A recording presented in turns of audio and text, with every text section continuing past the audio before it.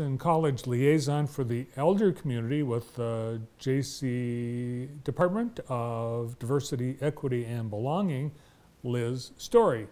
Liz, welcome to the show. Thank you. Thank you for having me. Yeah, great to have you here. And we're here today because you are serving as the moderator, the host for a new caregiver support group that's happening at the Y. Yes, yes. So we will be starting this month. So it will be a monthly initiative to bring caregiver support to the community. We will meet the second Monday of every month at 5:30 at the YMCA. And I'm really excited to be able to offer this to the community. And I understand you know all about caregiving because you did it for many years. Yes.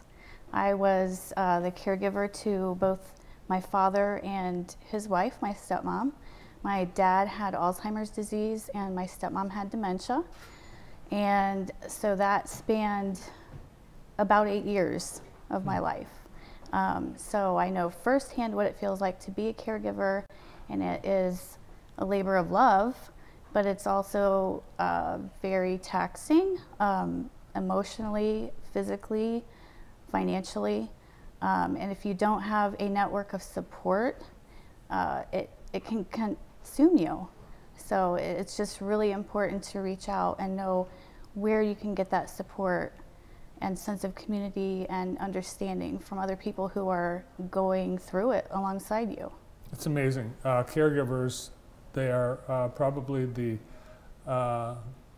most unheralded but most stressed workers in healthcare. Yes, absolutely. And you know, like I said, it's just, when I was going through it, you know, there were probably caregiver support groups out there, but I didn't really know where to look. And so this is just so important to bring to the community. And I'm very happy that you're letting me promote it here. I'm glad you're having this. And I know there are caregivers watching, and I know some of them are saying, oh, I can't leave. I am a 24/7 caregiver. I would love to be part of a support group, but I can't get out. That's a common problem, isn't it? Yes, yes. Yeah. And so I can also do Zoom support as well, so which I have done. So if anyone is interested in that as another option, I'm happy to also have that as an option, as a remote option. I think we used to have more things. I think, remember Joey's Junction? I think we had like a respite. We had respite where people could go and get a break. Yeah. Or people could, we don't have that much. I don't think there's that much in the way of that service anymore in Jackson. I don't think so. No. I haven't heard that. Well, as a caregiver, I mean, you can't call, there's nobody you can call and say, hey, can you come sit in for me for a couple hours? Right. Yeah. And you don't even like know, you get so engulfed in, you know, caring for your loved ones that you often don't prioritize yourself in that. You don't even realize that you need to turn that care back around on yourself too. And by allowing yourself to have a break.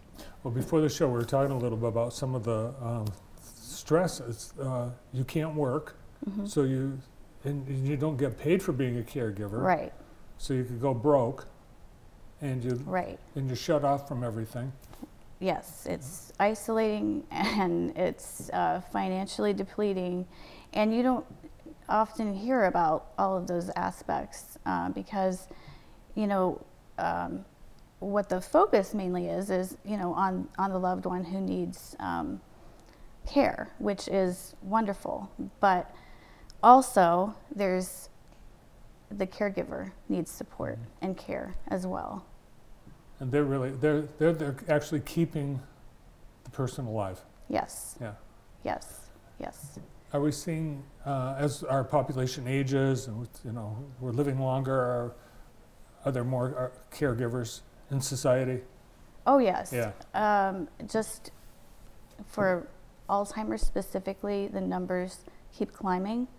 So yes, there's more caregivers, and it is, you know, more cost effective the longer you can keep a loved one at home, but it's also very depleting in other ways. So it's, you know, a double-edged sword.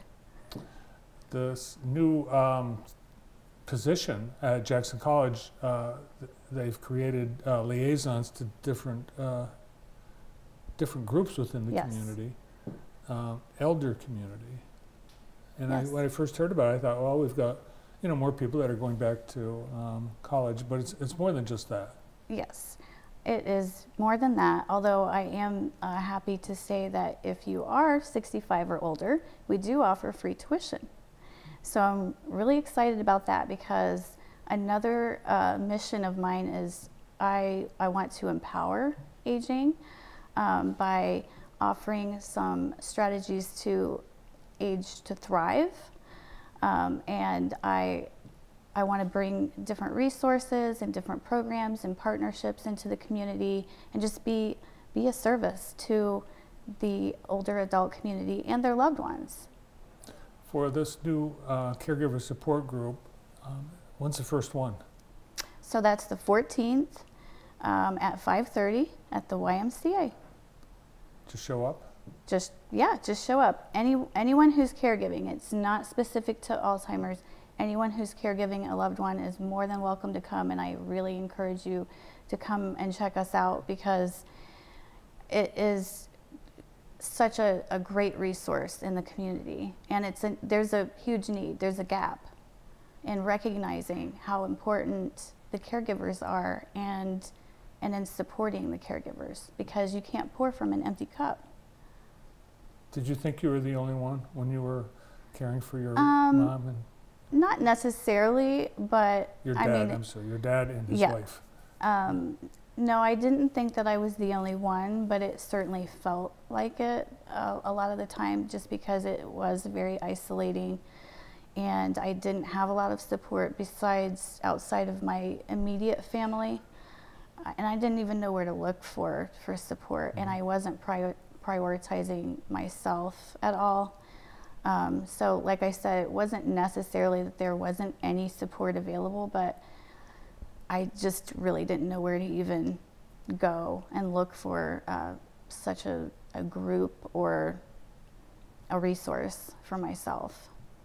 Well, with the pandemic making us all more proficient with Zoom, that's probably helped make the connection for people. Yes. To get help. Yes. Yeah. And I have offered some remote, as I said before, I'm more than happy to bring that back as a resource for anyone who is unable to leave their loved one and get that break. We can do Zoom. Just let me know. Well, your dad and his wife, were they still living at home while you were the caregiver? So my dad ended up having to be in a facility because he had multiple needs that I could not by myself meet. My stepmom was living at home for a long time and trying to maintain her independence. But at the end, she did have to go in and with my dad, which was the very last resort. But, you know, sometimes there's so much care that is needed that is beyond a scope of just a loved one, you know. So. Yeah, and in almost every situation, it gets worse. Yes. It never gets better. Yes. Yeah. Especially with brain disorders such as Alzheimer's disease. So those that can't make it, they just can't leave. The support via Zoom, would they be able to attend this caregiver support group like remotely, or is the Zoom help that would be a separate thing? I could. I could set it up to where we could go on Zoom at the same time as we are meeting in person, that's an option. Or if they need, if that time doesn't work, then we can work together to establish another remote session. And you're going to keep doing this every month? Yes, absolutely. This is one of my passions. So this is going to be a fixed thing in the community. Good. It's huge need. I'm glad you're doing it. Thanks for sharing all the information with us today. Yes, thank you for having me. You bet. Good luck. I bet you'll have a good turnout. I really hope so, and we're just going to keep going. So anyone who's a caregiver, please, please, please consider coming and checking us out. Thanks, Liz. Thank you. Liz Story is the Jackson College liaison for the elder community and the facilitator for this new group. Stay tuned. Up next, a preview of the Irish Festival. We've got an Irish lass, Colleen Monaghan, with details of this big event coming up.